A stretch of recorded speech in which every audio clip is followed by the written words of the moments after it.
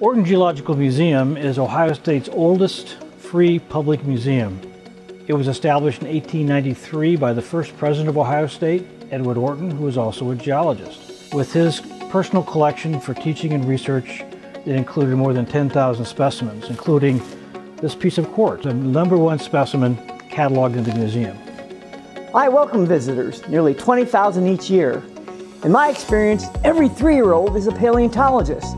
If we get kids through these doors, we can turn them into scientists. This is where the magic begins. Children love dinosaurs. Grown-ups love dinosaurs.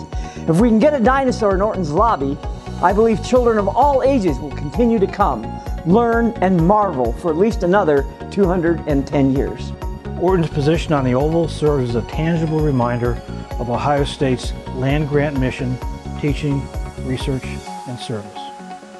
Ohio State's museum is a treasure to thousands of scholars and students here on campus, in Ohio, and around the world, who rely on our vast collections to make new discoveries.